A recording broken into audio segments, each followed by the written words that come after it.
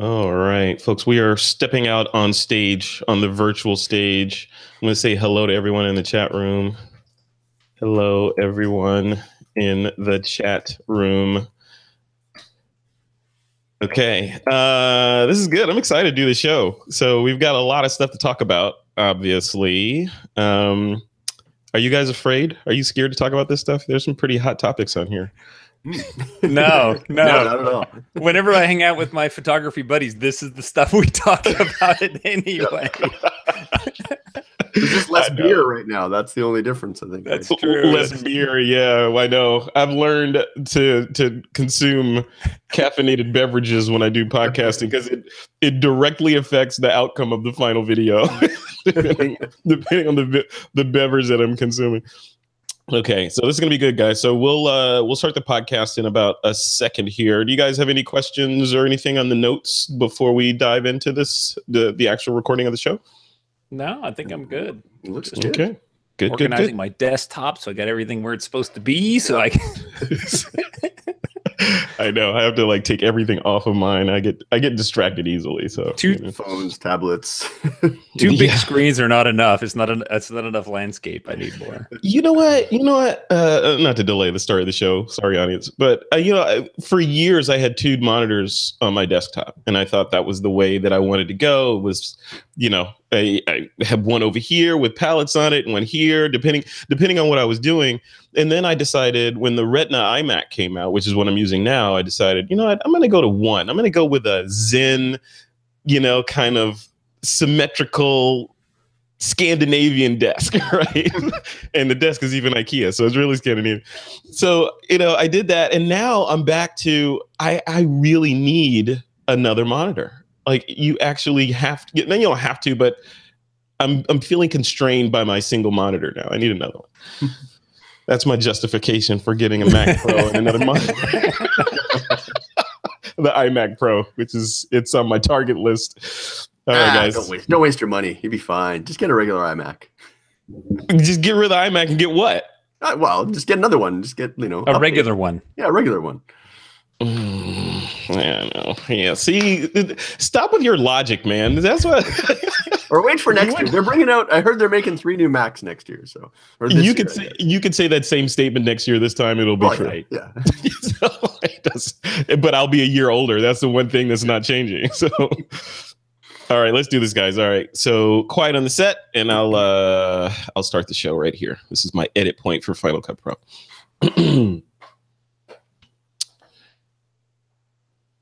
I always get nervous at this point right here. Okay, here we go.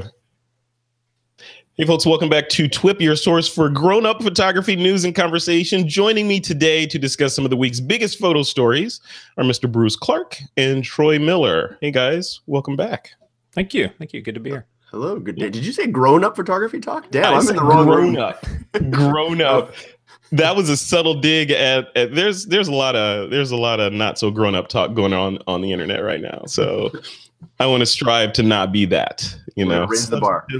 Raise the bar, raise the tide, float all the ships or something. But let's start with you, Troy.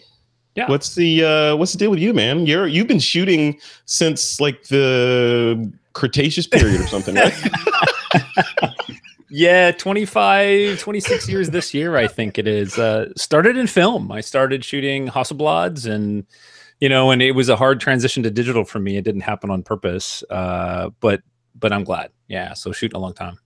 Wow. And you've been, how many years did you say? 25. 25 years. So you started on film. So you've seen it all, right? You've seen, or a lot of it. I'm sure you learn something new every time, but you've seen a lot of craziness in your time, right? You probably have a lot of beer stories. Yeah, a lot. There was a lot of transition from the film time to the digital time that I think was harmful for our industry that we're still trying to come out of. Okay, we're going to talk about some of that stuff. All right, we'll hold that thought. Bruce Clarke, what is going on, man? Welcome. Good to see you, man. I feel like it's been forever. It has been forever since we've been on a podcast together. This will be the first of a gazillion more, hopefully. It's good to be back. Yeah.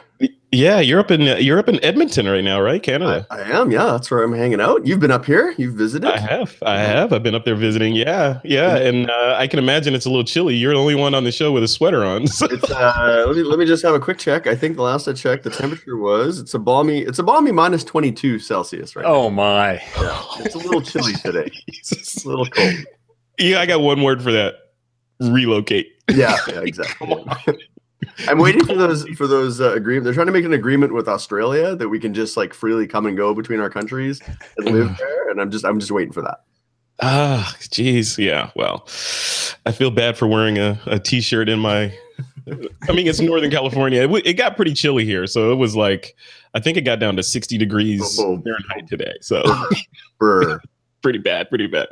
All right, guys. Well, let's dive into the show. We've got a couple of big stories that I want to talk about. So obviously this is This Week in Photo. So there's some news stories that I want to cover with you guys. And then we'll dive into the feature, which is all about the three big, and three is an arbitrary number, obviously. We may have more, but the three big mistakes that wedding photographers make or can make. So first story is Instagram. Instagram is about photography. So Instagram added or is adding in the process of adding the ability to pre-schedule posts, which I think a lot of people have been waiting for a while. They're rolling it out to businesses first, and then they're saying sometime in 2019. It still feels weird to say 2019. Sometime in 2019, they'll be rolling it out to us normal consumers. But it seems like a cool feature. I know there have been some third-party services that have tried hacks to get around Instagram to allow you to post on a kind of a pre-scheduled, preloaded kind of basis. What do you think, Bruce Clarke? Are you is this something that you're interested in or what? It is, and it's something that I currently do right now. I use an app called Later, which is a scheduler that basically lets you go in and it's presents it in a calendar kind of view, and then you can. And the reason I use it, even not even for the scheduling, I just find it's a lot easier to type out, what I'm going to actually put as the caption and the hashtags and all of that kind of stuff, as opposed to doing it on my phone. I'm not a millennial, so I don't text a lot. So I'm not fast at typing on my phone. So I'm still a keyboard guy. So I like to use it for that reason. But yeah, it lets you schedule them, and then it's not a direct thing. It basically posts a reminder on your phone that says, oh, hey, you have a post that's ready to go. You have to open that app. And what it does is it copies the text so that you can then open the image in Instagram and then paste it. And so there's still a series of steps that you have to, to go through to get the content out. So it's not perfect, but those are just some limitations of the Instagram ecosystem that they can't, have their app directly post to Instagram. Well, it's because they won't, right?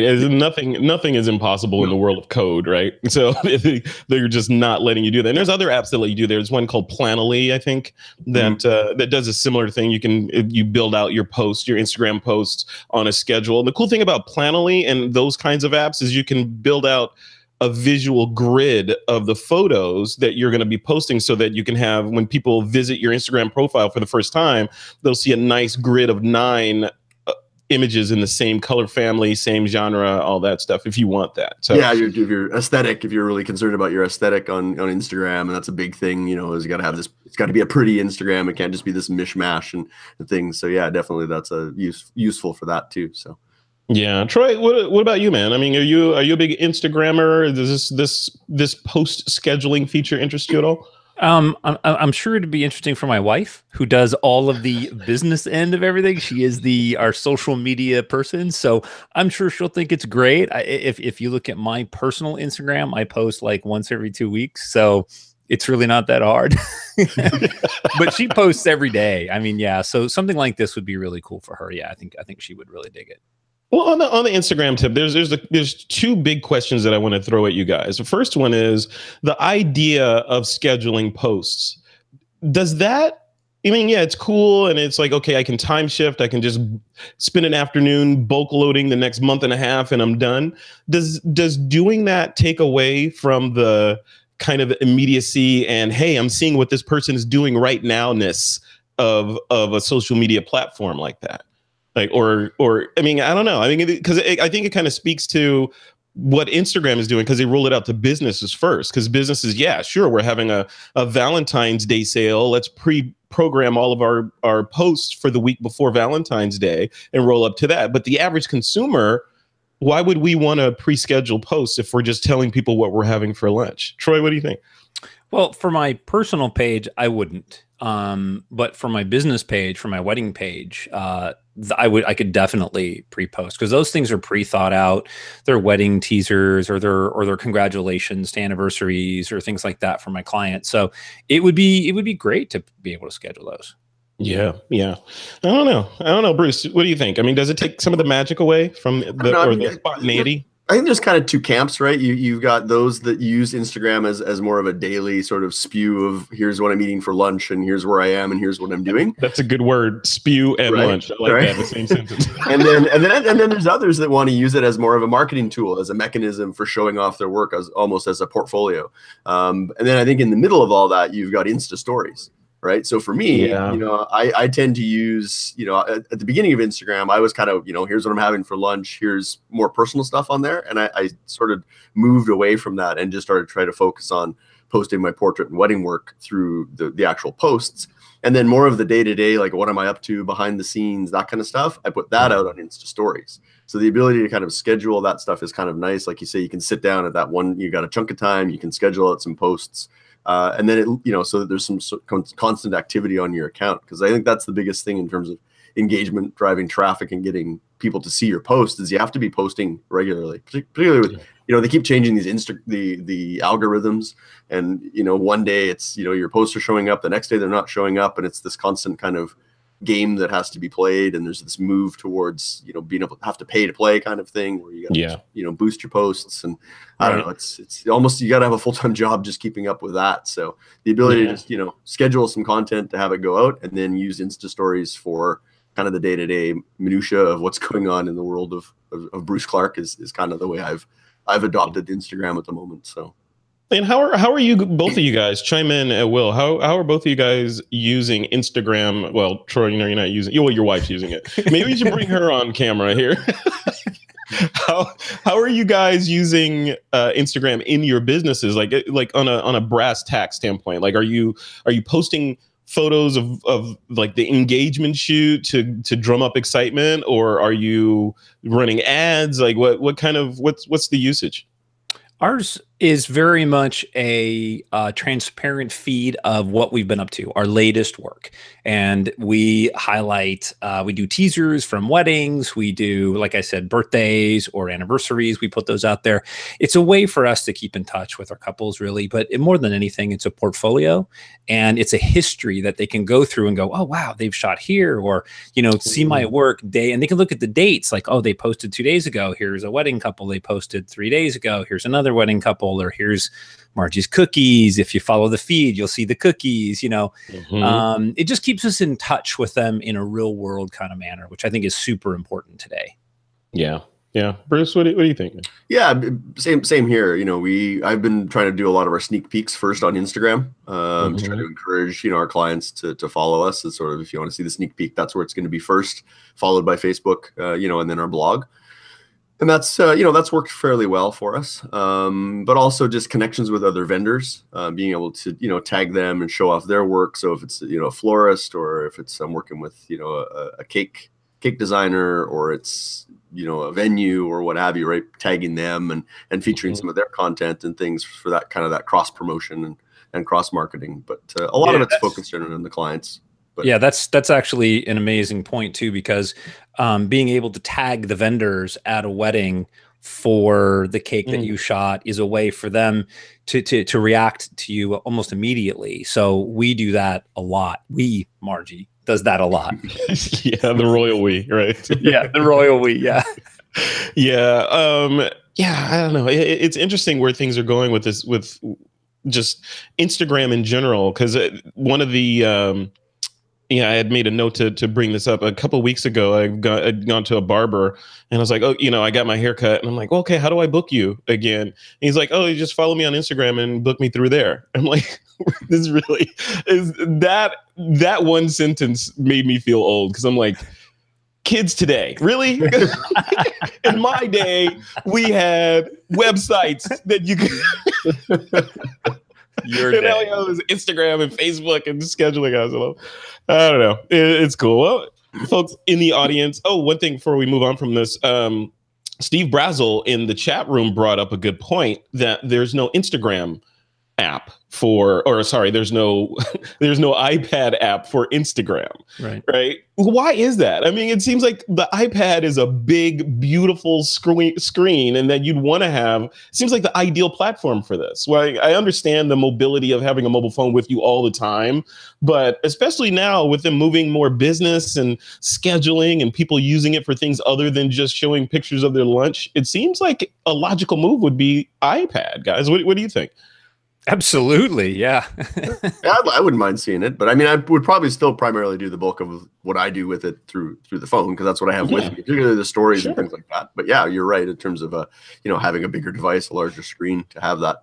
But they've always been pretty closed off to even just they don't even have a web-based app that you can go to post to. You can go and view the content on through a browser, but you can't actually upload or update it through there. So yeah, I want all bases covered. I want an Instagram app on a native Mac OS app or Windows, if you're on Windows, a native desktop app. I want a phone app. I want an iPad app, and I want an Apple TV app. So I want, if I'm gonna commit to a platform, I want a little micro ecosystem or microcosm of apps that I can use depending on where I am and what I'm doing at the time. I don't want to have to be, okay, I'm engaged with my Mac now, I'm doing stuff. Oh, I want to post something on Instagram. Where's my phone? Okay, let me go do that. I should be able to do it all on the same screen and not have to change the way that I work for, an app. I don't know. That's I agree. Me. I agree totally. When I go to have a lunch meeting with friends, or I'm going to go sit down and do a creative session, I only want to take my iPad because I have all kinds of other notes and stuff on there. It'd be nice to be able to interact with all the platforms in the same place. Yeah, that's what the web was for. But they give you a web app. You can go to Instagram on the web, but it's like a view only experience. You can't do anything there. Right. I don't know. I'm complaining. I'm starting to be that old man. Get off my lawn. In my day, they had multi-platform apps.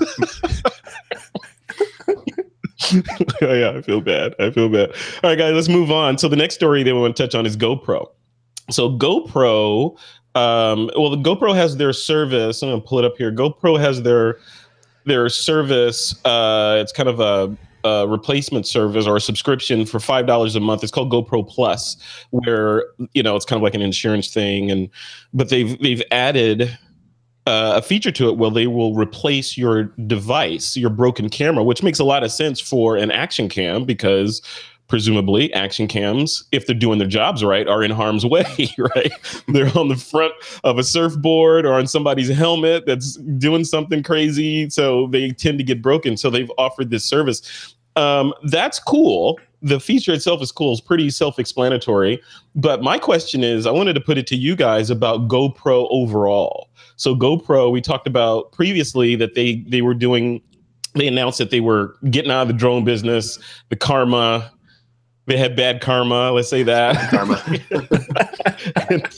and they kind of acquiesced the market to DJI and the other players there. So what's to become of GoPro?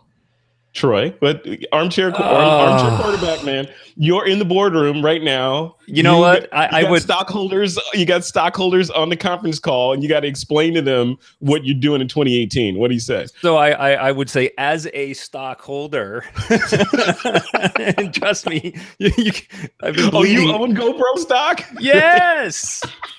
I know. Contain yourself a little bit. Okay. I'm not laughing at you. I'm just enjoying the irony. I know. GoPro's an amazing company, and they have amazing products, and I think they sort of lost their way, and they just need to refocus. Many companies have done that over time. I just think they need to refocus on what their core product is, and I think they can do it. I'm really hoping they do. I don't know if that's true, though. I mean, you can refocus on your core product, but that's like, the core product has been refocused on by lots of other entities already. So they're no longer, it used to be that they were the pioneers in the action cam space and there were no other players, and they almost became synonymous with the action cam. GoPro, like, Xerox is to copies, GoPro was to these go everywhere cameras. But now there's Sony, there's Nikon, there's, everyone's in the market doing their own spin. And sometimes, arguably, they're out GoProing GoPro in their own space, which is, kind of what Silicon Valley is all about. So under that, yeah, I mean, maybe, but under that light, like, what can they do? I mean, they said, okay, here's devil's advocate. GoPro goes, you know what? All right, we invented this. We had a deal with DJI. DJI decides we're going to make our own cameras, and they did that, and that's what they're doing now. And now they say, you know what? We're going to make our own drones, and out DJI. That didn't work out so well. So what's the next big broad stroke move that they can do? But not everybody is into drones. You're assuming that every GoPro owner wanted to be a drone owner. True. And they may not even know that there was a drone that came and went. When I'm at weddings, I see guys walking around all the time with a little GoPro, and they're doing their own little shots and doing their own little films. I don't see a lot of the other action cams that are doing that. So it's hard to say without seeing them and knowing the numbers, but I'm holding out, man. I'm holding out. I'm holding Too on to late my to one sell share. now. Can't sell now. See, you sound like you're in a bad marriage. It's like, you know what, honey, we've been doing this for 25, 30 years. We might as well just stick it out now. For the kids, for the children. That's right. Staying for the children, for the other stocks in the portfolio. Bruce, what do you think, man? Armchair quarterback, same question. What would you tell the stockholders? That's a tough one because, I had a GoPro. I was really excited about GoPros when they first came around, and I had one. I had a GoPro 2, I want to say. So one of the early ones. And I thought, this would be kind of a neat thing to have. And I'll take it on some trips and we'll do some things with it. And it never really got used, sadly. And so I actually just sold it like a few weeks ago. I was kind of doing some, New Year and house cleaning and going through some stuff. And I said, what's this? Oh yeah, this GoPro. I haven't used it in forever. So I threw it up on Kijiji, which is like Craigslist basically, and sold it and got rid of it because I said, well, I'm not using it. I may as well get something for it. So I used one, but then just yesterday, I think I watched Nicole Young. I don't know if you saw, she posted a video. She did some shark diving with great white sharks. No, I saw that flash by. I need to go check that out. And she posted this awesome video that she put together of diving with great white sharks. And I believe she used a GoPro for that. And I was like, well, damn, maybe I need one of these GoPros again. Yeah. But the new ones are nice. Yeah. So I was like, but you know what? It would be one of those impulse things. Like I recently got into, we just got back in November. We were in Portugal and I bought one of the, I never can pronounce it right. The Zhiyun.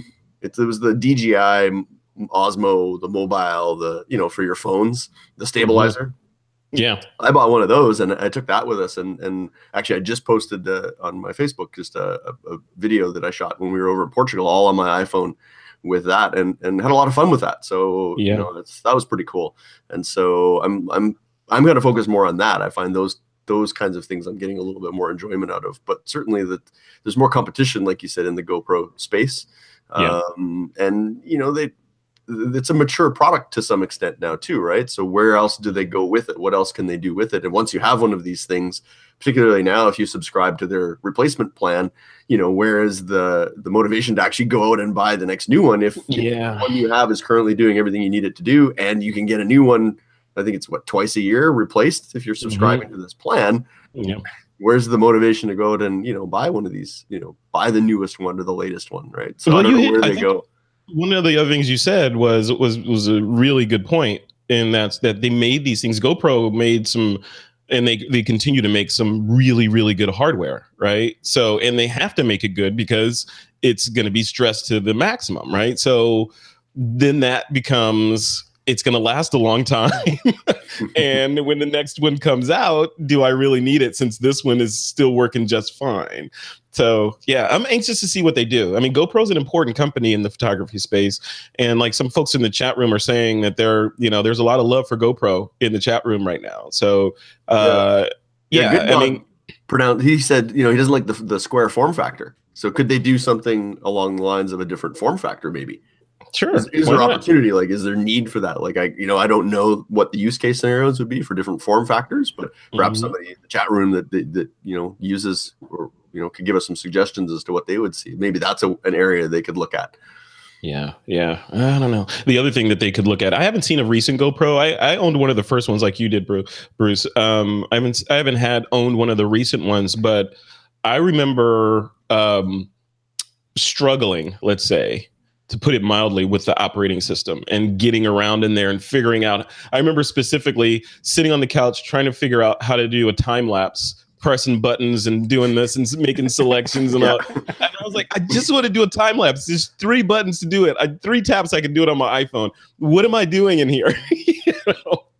So yeah. So Troy, if you have any pull with the company, please tell them, you know, that you'd like some, you know, some UI love in that thing. I still have my stock and I still have my old GoPros, so I'm never getting rid of them, you know. See, you're the problem. See, you should be trashing those things every new release and get new ones. I don't have a use for them. That's the problem. If I had a use for them, I would be out buying new GoPros. Yeah. Why do you own them then? Why did you buy them if you don't have a use for them? I bought them to shoot time lapse at weddings. It was great. But the problem was it took a lot of time to put them together, and I couldn't monetize that. So they ended up sitting in my bag, and you know, now they sit in my bag. And yeah. Interesting. So lots of we're gonna folks in the chat room. We will dive in there and interact with you in a later segment after we get through these main topics here. Thank you all. There's a vibrant conversation going on in there. So, yeah, there is. Yeah, trying to keep up. And I love it. It's like a party going on in the other room that I can't not go even into. interested in us. Yeah, we just provided background noise for them to hang out and chat. All right. The last one that I want to touch on is about Lightroom. So there's a story that came out from, let me pull this up real quick, from Petapixel, our friends over at Petapixel. And it was basically all about Adobe last year admitting that Lightroom is slow. I mean, really? Because we had no idea, right? Like, we had no clue. In other news, the sky is up. Edmonton is cold. Yeah, exactly. Canada is cold. Yeah. So I wanted to. So obviously, that's a foregone conclusion that Lightroom it's slow, but you know it's not the slowest app out there. So I wanted to throw it to you guys as professional shooters. Like, how does it impact you? Because first of all, are you using Lightroom? Secondly, every second counts, I would imagine, when you are processing thousands of images like you guys generate for one of the events that you shoot. Does the slowness of an app equate to money down the toilet, or do you care? Troy, what do you think? I totally care. I don't know if it equates to money, but time is money, they say, right? So if I spend 3 hours editing a wedding, and I could do it in 2, that means I can catch, you know, another hour of the new Star Trek. That's got, you know, it's stuff like that. That matters to me. Yeah. Not only that, it's frustrating. It's so frustrating. To see things lag and the screen not draw properly and so on and so forth. And I'm running one of the latest iMacs. It's not an iMac Pro, but it's a top end iMac, and it's better, but it's frustrating. I mean, I'm click, go, I'm ready. I'm ready to move the slider and you're not ready. Yeah. Click and wait. And that adds up with thousands of images. Yeah. And so you are using Lightroom. That's what you use to process your weddings? I use Lightroom and Capture One. So right now I'm in the process of transferring or sort of moving my workflow to Capture One. All my personal stuff is Capture One. Absolutely love it. I've been working in Lightroom for so long that to, you know, change my workflow to Capture One has been a bit of a struggle. But I'm there. I'm almost there. And that's a whole long discussion, but it's amazing. I love Capture One. Yeah, we'll have to do a show on that, because there was a really good thread in the TWiP Pro community about Capture One and people moving over to Capture One, and you know it was both sides. There was like, it's hard, like they were basically, people were echoing what you were saying. It's hard to get your brain out of the pattern, the Lightroom pattern, and into the Capture One metaphor. But once you do, it's glorious, is the takeaway that I got. Yeah. And there's a level of tools in Capture One that Lightroom doesn't even come close. And when they came out with their Lightroom CC and they changed the other one to Lightroom Classic, I just really felt like, oh, that's it. They're done with me, you know. And then Capture One is pushing layers and so much more depth of control. I'm like, okay, all right, that's where I want to be. Yeah, I don't know. I don't know. What about you, Bruce? Yeah. Are you a Lightroom user? And I does am, and speed I affect you? actually, yeah, it does. Yeah, I use it regularly, and I actually teach it as well. So I teach it at a local photography school here, and I just actually finished having my Lightroom class this past weekend. And the slowness for me is a big issue, particularly when they're dealing with large, these large raw files that we deal with as wedding photographers. We're throwing 3, 4, 5,000 photos at it from a wedding, and it's just glacially slow. And they keep saying, oh, give it more hardware, and give it more hardware, and it still doesn't help. Nope.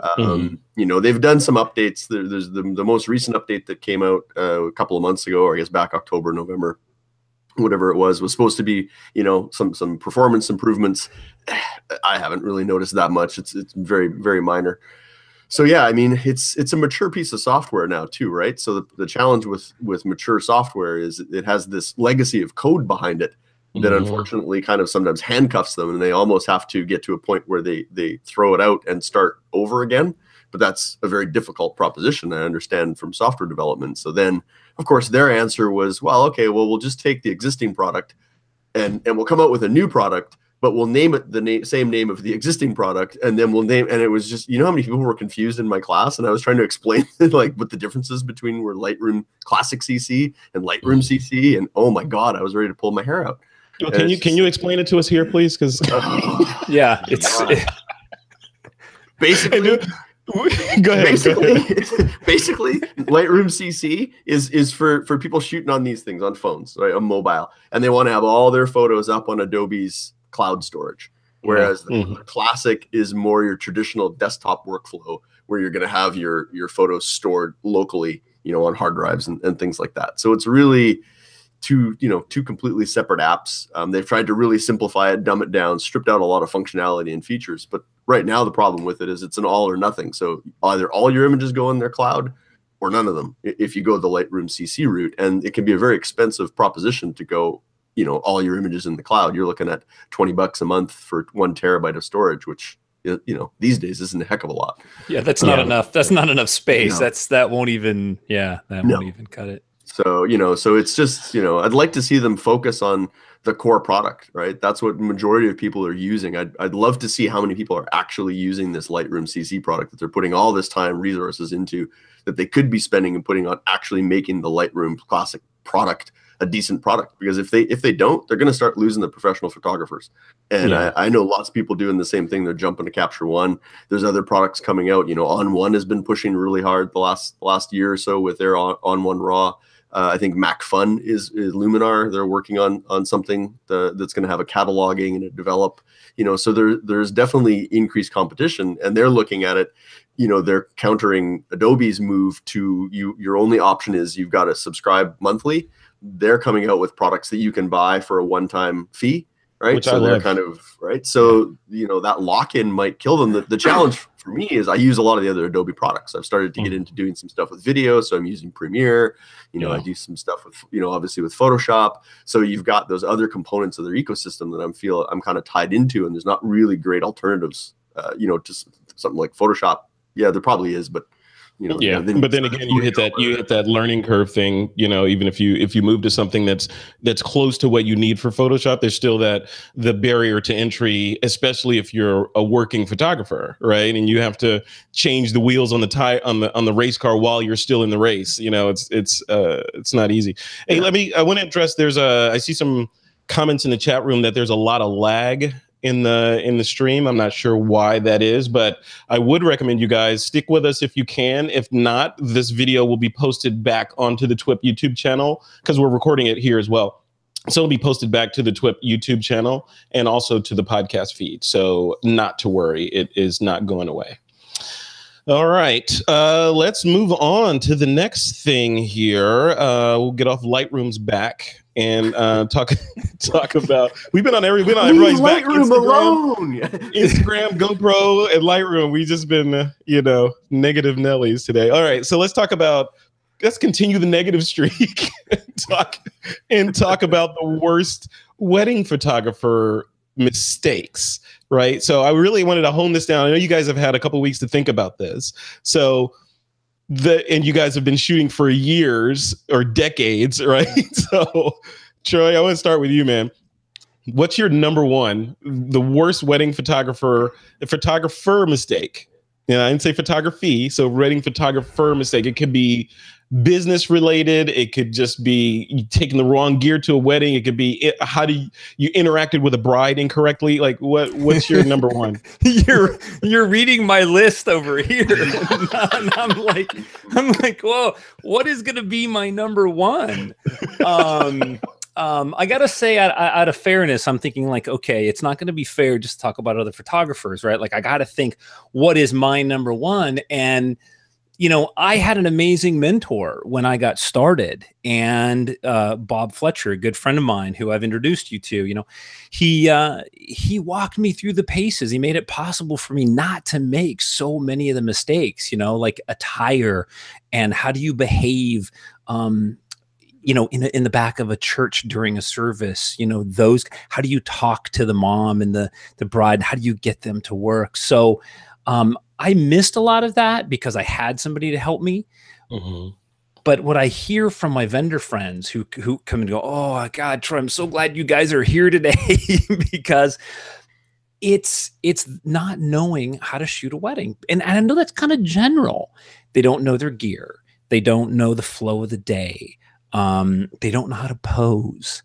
Mm-hmm. We can be more specific, but there's things like chimping every single shot because they're unsure about their gear. They don't know what to do.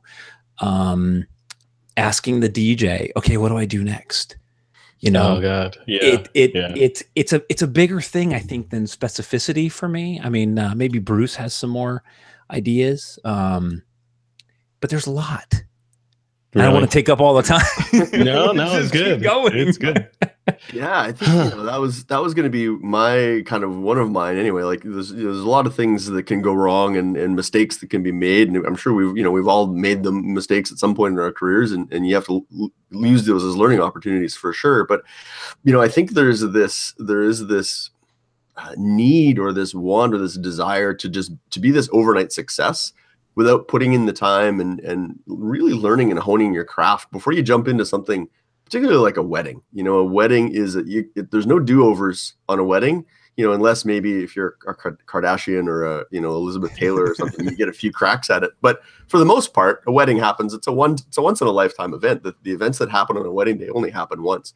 And if you've just bought a digital camera at Christmas time, and in January you suddenly have a wedding photography business, there's a problem there. You're not ready to jump in and take on the responsibility of a wedding. But I see it all the time. I teach photography, and I see students that come and they're struggling with their gear and they don't understand aperture and shutter speed and ISO, and they're trying to learn flash and they haven't learned the basics of photography.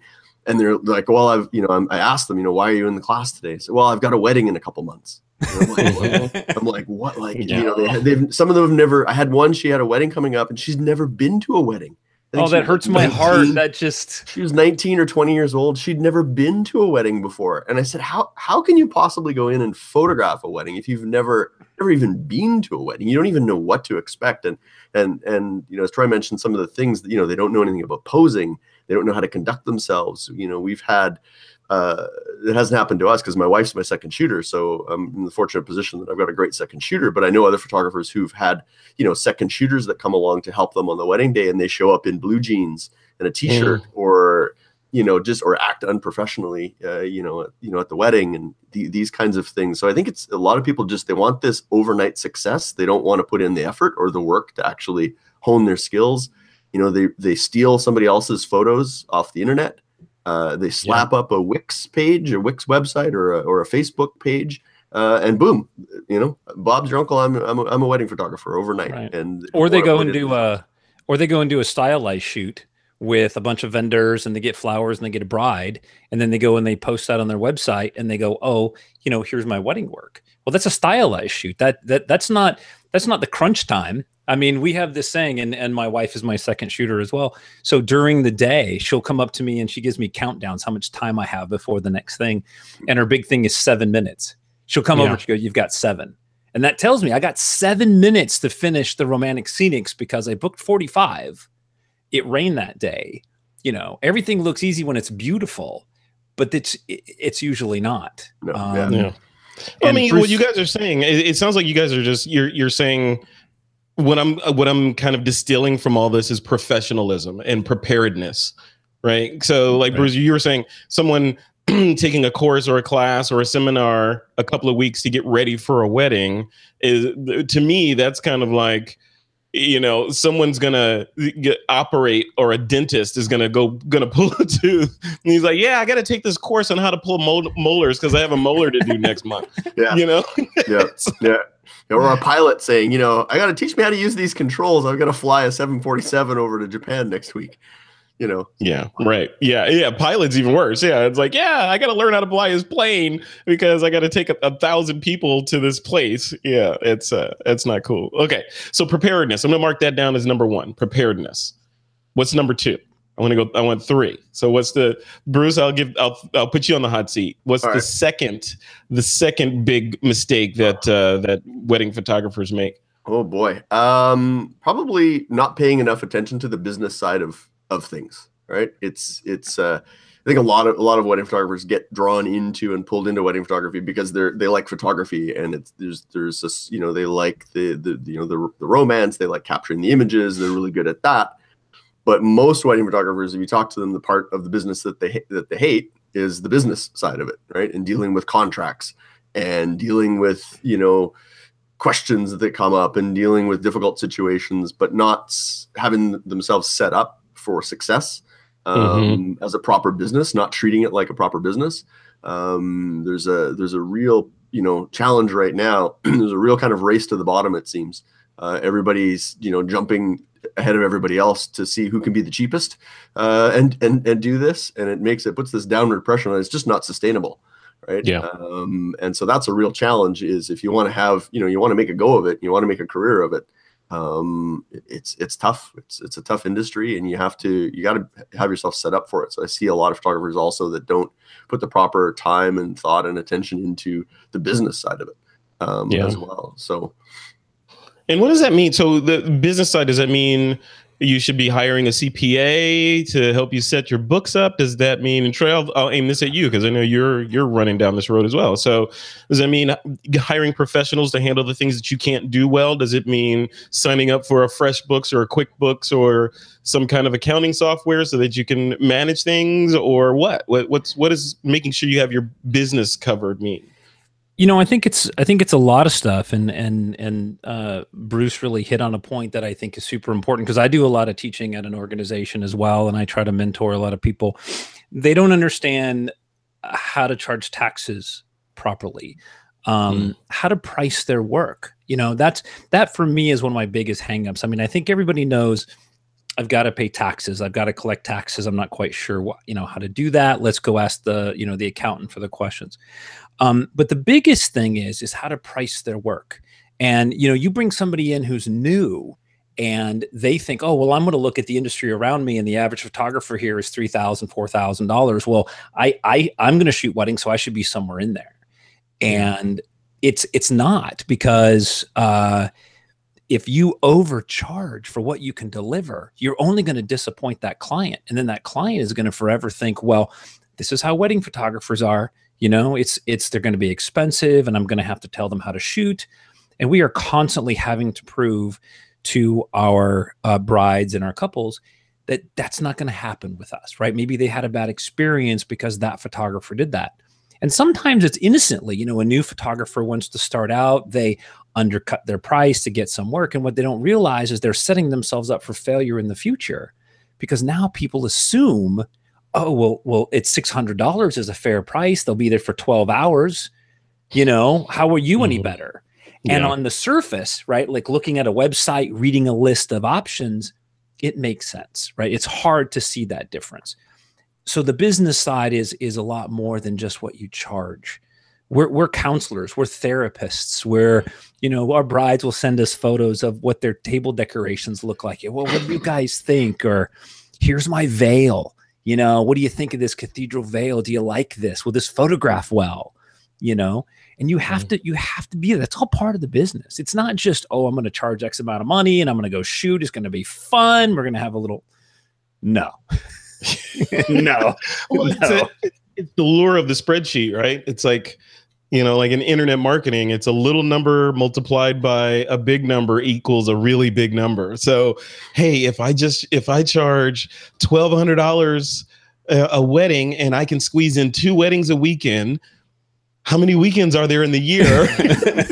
So, that's a lot of money. I'm rolling in it. I'll have my Tesla by this time next year, right? Well, some perspective is I don't do more than 30 weddings a year, right? So that's 30 weekends out of, what would that be, 52, or there's 104, like 52 weeks, 104 Saturday and Sundays, even more. You're like, dude, you're not even working. I meet with my clients 8 times. Engagement shoots, sales, meetings, phone call. I mean, 30 for me, and I know there's people that do more, but 30 for me, that's it. I'm wiped out. I want to give, that's how my business works, Because at 31, you're not delivering the product that people would expect you to deliver, right? Because now you're exhausted, and you can't spend as much time on the other weddings. You found your number, right? Some people's number may be 40, some people's may be 20, but you found your number, right? Bruce, do you have a number like that, or do you just take as many as you can pack in there? No, 15 to 20 is my number here. We have a really retracted season too here because of obviously the weather and the climate. Winter weddings, they're becoming a little bit more common, but certainly a lot of people from here from basically November till about May, it's crickets for wedding season. It's pretty quiet, right? So you really have 6 months at most that's kind of when you got to make your season is in 6 months. And I know some photographers here right now, it's a tough economy right now where we live, and the economy is still kind of recovering. I know photographers who rely on having 15 to 20 weddings a year to make to make ends meet. And I know some photographers last year in our city here who dropped suddenly to 2 weddings. So when when you go from 20 weddings to 2 weddings, that's harsh, right? And talking to a lot of wedding photographers this year in the city where I live, it's the same boat for a lot of people, a lot of fantastic, exceptional photographers who I know do fantastic work. They've been in the industry a long time. Talking to them, and they're like, how's your year looking? How's your season looking? And they're all kind of in the same, they're like, I've got 6 weddings this year. I don't know what I'm going to do. I got to look for another job. So it's tough, right? And you've got so many now that are coming into the market. There used to be a time when I knew a lot of the photographers in the city, and now you go to a meetup or we're part of these different Facebook groups and whatnot, and there's hundreds, and nobody knows who anybody is anymore. And so that's also not helped the market too. It's just this influx and flood of new photographers that have come into the market, but they've come in at such a low rate, because maybe they have a full-time job, so for them it's a little bit of side pocket money. So they're not treating it like a real business, and so that becomes really hard. And then when they want to make that leap, they find themselves in an industry and a business that's tough because nobody's making a go of it. So it's this constant it's this constant cycle. But we've heard about that. That was an argument I remember from way back in the Pictage days. You guys remember Pictage? I do, yeah. Yeah. I remember back, one of the arguments that was going on back in those days was the shoot to burn photographers being the enemy of the high-end photographer. In other words, so people that are listening to or watching this, it was the photographers that would say, hey, you know what? For $500, I'll show up at your wedding, I'll shoot it, and I'll give you a disc. I'll burn a DVD with all the JPEGs or RAWs or whatever, and then you have at it and do what you want. And I wash my hands. Just give me my check. I'm out of here. And I'm curious to know what you guys think about that. Were those people, did they permanently damage the market and the perception and the value of the artisanship behind photography? Somewhat. I think these days, though, everybody knows somebody with a camera. Like we're running into that a lot more now, where we're seeing, we were going to hire somebody, but our friend's daughters, has gotten into photography or whatever. And there's more of that now that I've seen in the last couple of years too. I don't know, Troy, if you've seen that or noticed that in your market or your area. Yeah, absolutely. There's a lot of weekend photographers, but I would say, I've been in business for a long time, and I've seen this come and go. And what I think happens is that when you have an influx, it's a race to the bottom. But I don't have to race to the bottom, and you just have to learn to find your client, right? Yeah. Like we let's use food for example, right? Because everything should be about food. I'm good with that. But if you feel like going out for sushi, the barbecue place isn't really in competition with your business, but you've decided that that's where you want to go today. So what I would suggest for photographers coming up, or for somebody who's struggling in their business, look at where your market is, look at who you want to reach, and find out where they are. Because then you're not actually competing with the $500 shoot and burn guys, because your clients, they want wall portraits or they want wedding albums. Yeah. It's hard to do. And I totally get it. It's hard to build that business. But, my clients are so focused on, we want to build our album and we want to put up wall portraits and things. It makes it easier for me to not compete with the people who are weekend shooters, because we're different clients. My clients see the photography different. Yeah, that's interesting. I mean, that's basic marketing right there, right? I mean, right. You don't, and I say this a lot to people when I put on my marketing hat. It's who do you want to be? Right? Do you want to be Tiffany's, or do you want to be the jewelry counter at Walmart? Right? You have to know your client, and it's an easy statement, because when I teach business classes, we talk about that, because Tiffany's and Walmart have different clients. Yeah. I mean, core clients, right? Like, there's overlap. We get that. Mm-hmm. But they market differently. Their color palettes are different. Everything they do is different. Yeah. I'm marketing to a different core bride than somebody else down the street who's, budget. And that's good. And those brides that look at you know what they're getting, and they know what they're going to be paying for. It's a known quantity versus, right. And I was saying in the show, Bruce, I don't know if you remember this, a couple of years ago, we were talking about wedding stuff, and it was I think he said something around, it was either you or Robert Evans. I remember it was around the fee that you pay the wedding photographer is if it's a pie, a percentage of that pie goes to the artisanship of the photographer to create stunning images. But there's another slice of that pie, which is insurance, right? Mm-hmm. So you're paying for someone not to screw up your wedding, right? Mm-hmm. So if you don't pay insurance, you're going to get somebody that's going to be like, hey, sorry, but my autofocus wasn't working for half of your wedding. I'm sorry. and I only showed up with one camera and one lens. So yeah, my battery died. Sorry. So I did the rest with my phone. I hope you don't care about that. Yeah. But that's totally true, though. I mean, Bruce, anybody who's been shooting for a long time, you've walked into a scenario and then all of a sudden everything changes. Maybe it rained that day, or the bride is 2 hours late. For whatever reason, it doesn't matter. Her expectations are the same. She still wants you to create those magical moments. Maybe she bought a cathedral length veil and there's no wind to help you out. You've got to make it work, and there's no excuses when you're done. Yep. But that's also why I love this job, because it's not easy. No, Yeah. Not. Yeah. That's for sure. All right, guys. Well, let's close this off with the final thoughts here. We got through two. I don't know if you guys have a third that you want to throw out there, Troy. You have a third mistake that you want to warn the folks away from? I do. I actually have a list, but this one's at my top. Jeez. I feel like another show is going to be in this. And I mean this in the kindest way, though, is photographers get so wrapped up in what they're doing that they often forget that there's a whole nother event going on. And photographers, especially in a wedding, have to realize that you're not shooting for you. You're shooting for the couple. You're shooting for their memories. And if you have to be able to read your couple, if she's worn out or he's worn out or they're done, doesn't matter how beautiful that sunset is. You have to let them enjoy their day. Yeah. Don't take them out and disappear for 45 minutes during the reception because the sunset looks good. Take them out for 5 minutes and then come back. And that would be it. Basically, you shoot for the client, not for you. I like that, because that's really good, because that goes to being what's empathy. Right. So having empathy for the client, and that this is their magical day. Yeah, you got a job to do, and you want to make sure you have some good pixels to work with in Lightroom or Capture One or whatever later. Right. But at the same time, you don't want to dominate their day getting your stuff. Right. So I love that. That's a great point.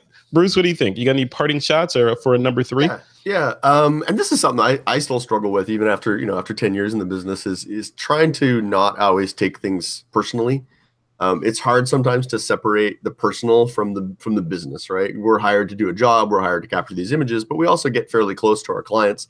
We get to know them pretty well. We're there for moments that perhaps nobody else gets to be a part of. For example, the first look, for example. Sometimes, even their closest friends and family aren't there for that. We're there in that moment. So we tend to form a really good relationship. And hopefully everything goes well and there's no issues and there's no problems. But sometimes there's things that happen, things that come up.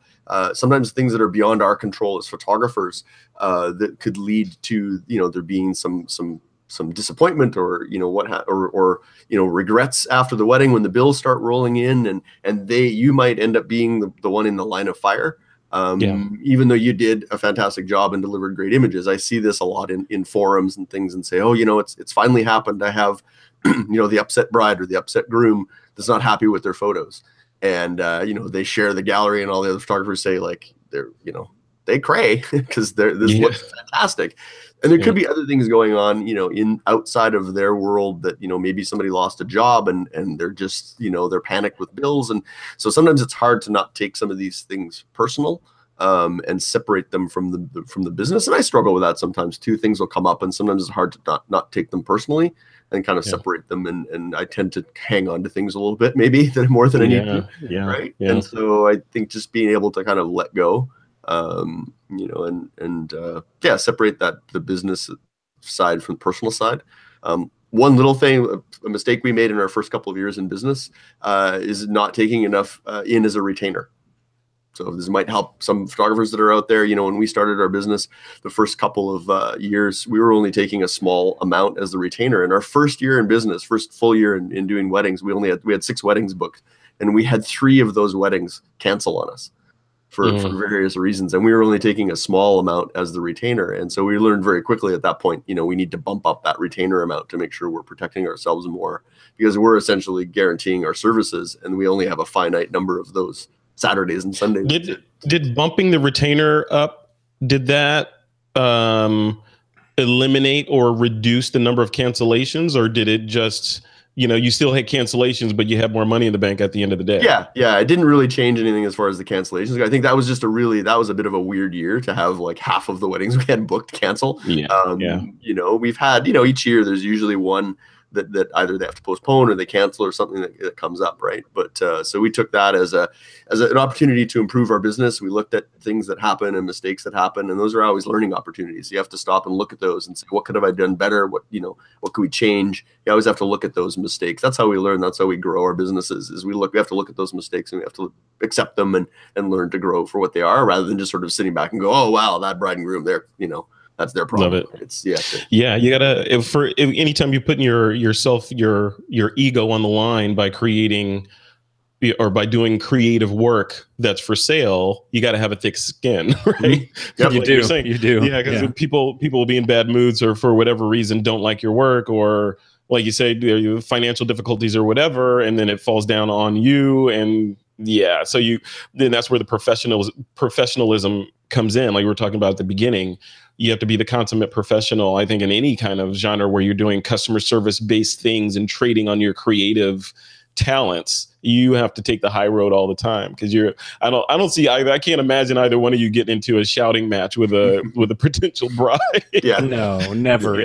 Because it's not about me. I mean, and what Bruce said is absolutely true, is that, we have such of our own self invested in that day. And we get there early, we scout locations. I know when the sun's coming down. I mean, like, I really want to make this amazing. And then maybe she shows up late because dad couldn't find his jacket or whatever. I have to just roll with it and just realize, what, it's an honor for me to be here, right? For them to choose me to be there is a really big deal.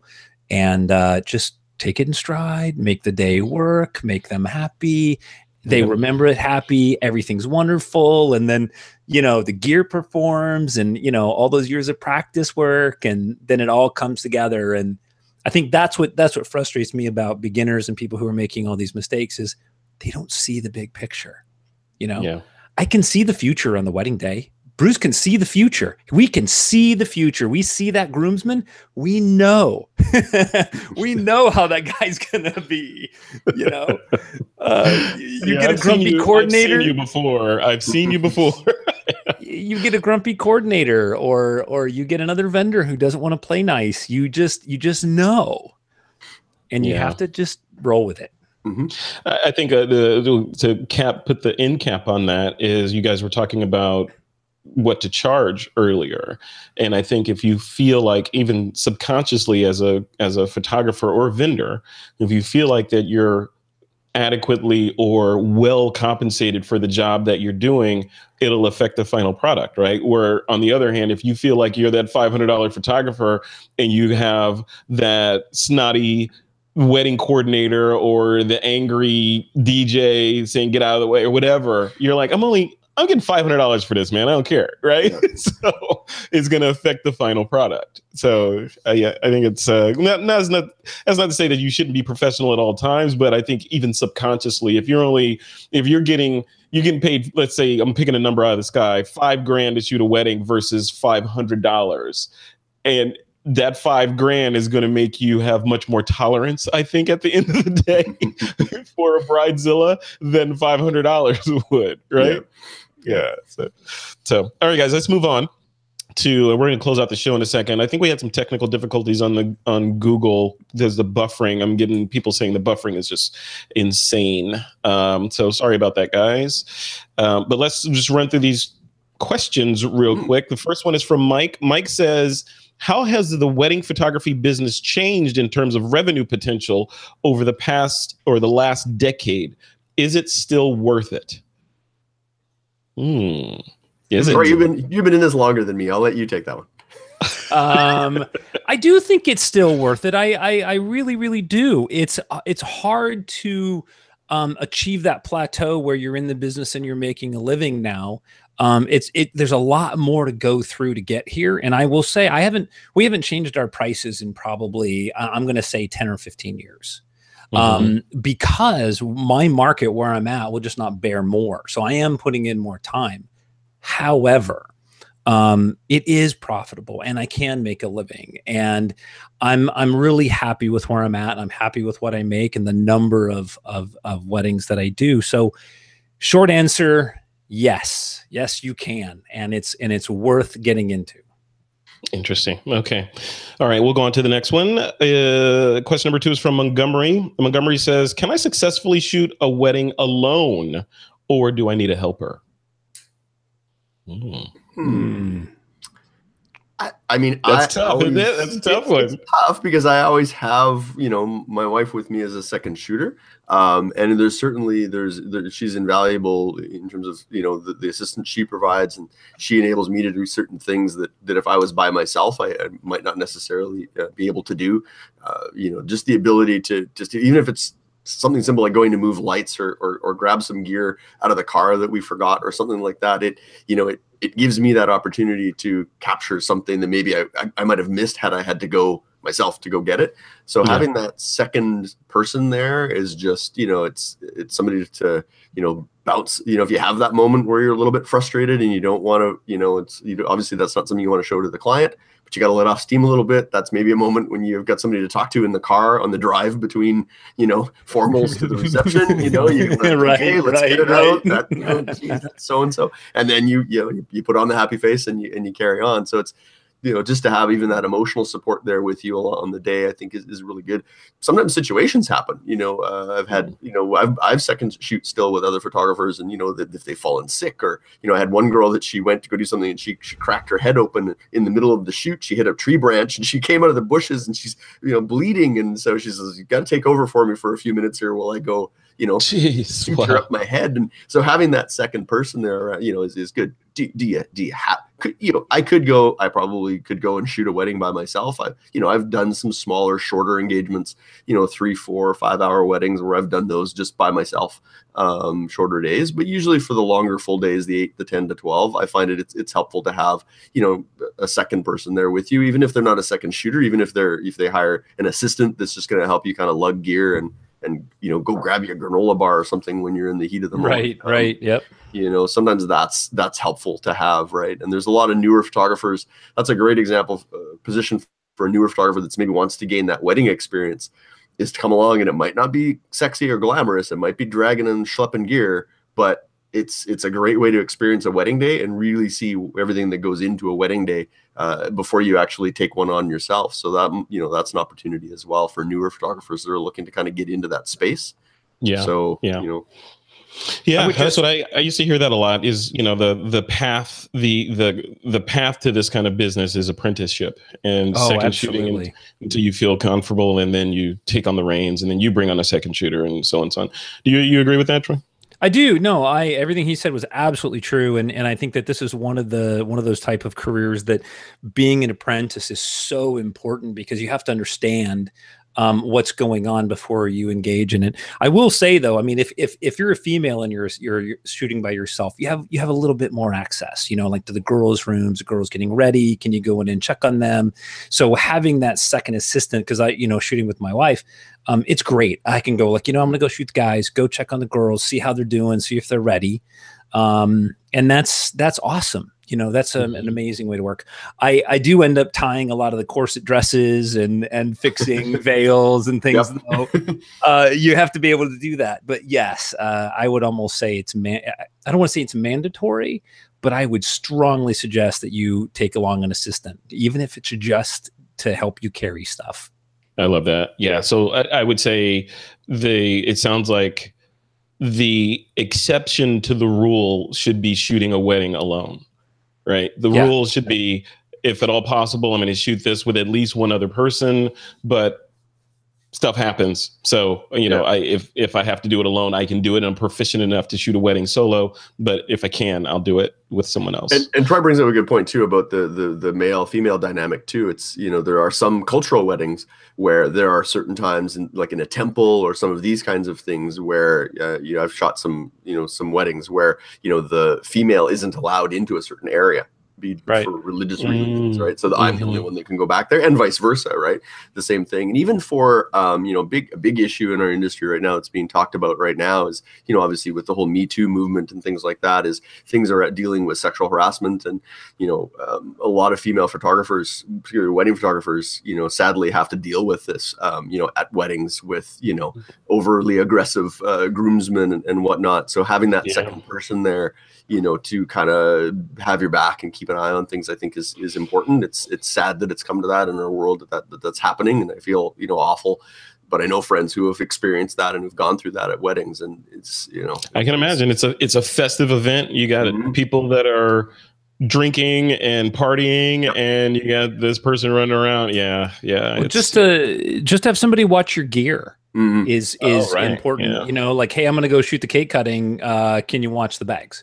Yeah. Because I remember, Sarah be everywhere. I think said one time a few years ago there was a pattern. I think it was in LA or something that there were thieves were going around and they were targeting weddings, and they were showing up dressed, nicely dressed in suits and stuff, and they were going into weddings and casing the room and looking for photographers' gear and walking out with it, and they were dressed nicely, and nobody asked questions, and this was a problem, I think, at one point in time. Wow. Yeah.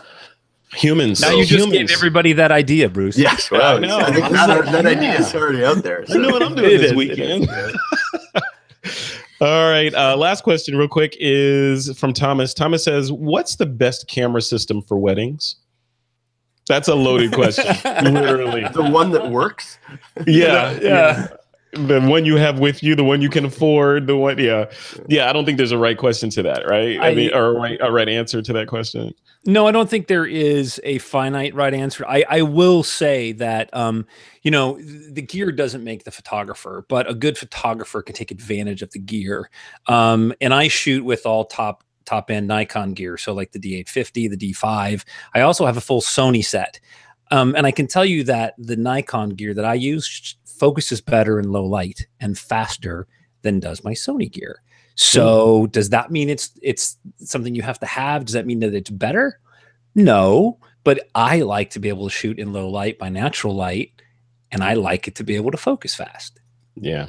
Yeah. So it's subjective, right? Very, it depends very. on how you shoot, what you shoot, budget, how heavy a camera you want to carry. It just goes on and on and on. I think there's a so minimum. The whole though. show. I think there's a minimum. I mean, you need to walk into a wedding with 2 bodies. You can't show up with just one body because that's something's going to fail, right? You need to have that backup. You should have a good, reliable backup. I think it's really important to have a system that can take 2 memory cards, so that you've got redundancy in your camera. So every time you're clicking that shutter, there's 2 copies of the images being written. And these are all things that a professional photographer are going to bring to the table, meaning our gear is more expensive. We've got twice the car. This is that back to that insurance piece as to why are we more than the $500 shooter. The $500 shooter is showing up with a Canon Rebel and 1 memory card.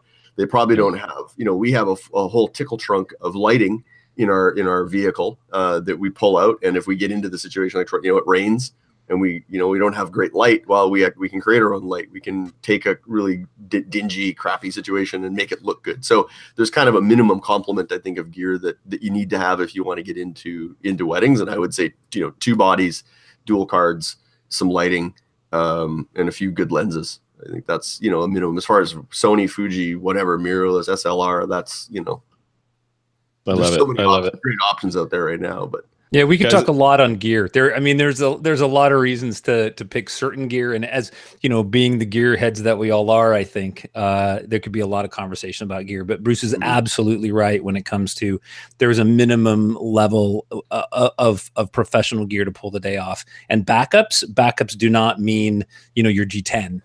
A backup is another body equal it's to not what your you phone, have. right? It's not your phone. Yep. No, even though it's good. It's not a backup. No. Right. No. All right, guys. I feel like there's another show in this there's at least 2 other shows maybe that we could go into. One on gear, one on pricing. We could do a whole wedding series, I think. But unfortunately, we're at the end of another episode of This Week in Photo. But the good thing is you guys can continue the conversation, listeners and watchers, in our community over at TWiPPro.com.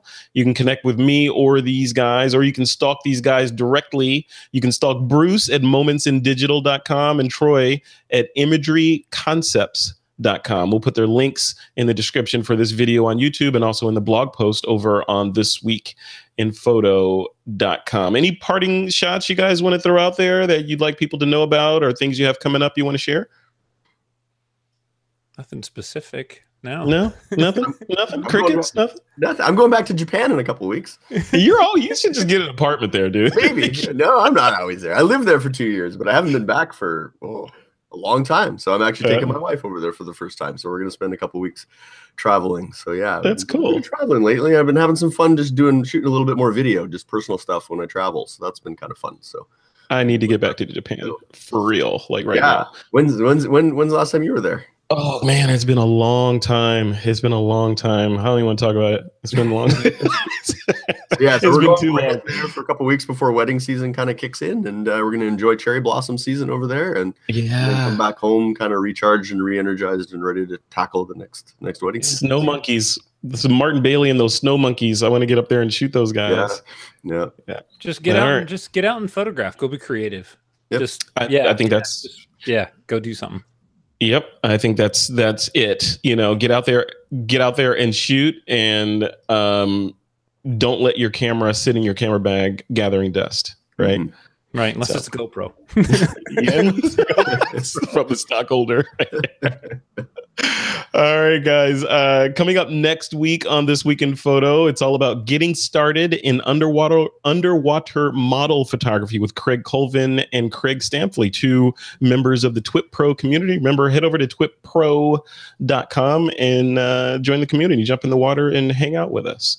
And if you're watching this on YouTube, please subscribe to the show and hit that bell to be notified when we release new videos, and you'll always be up to date on all things TWiP. And with that, it is time to take that lens cap off.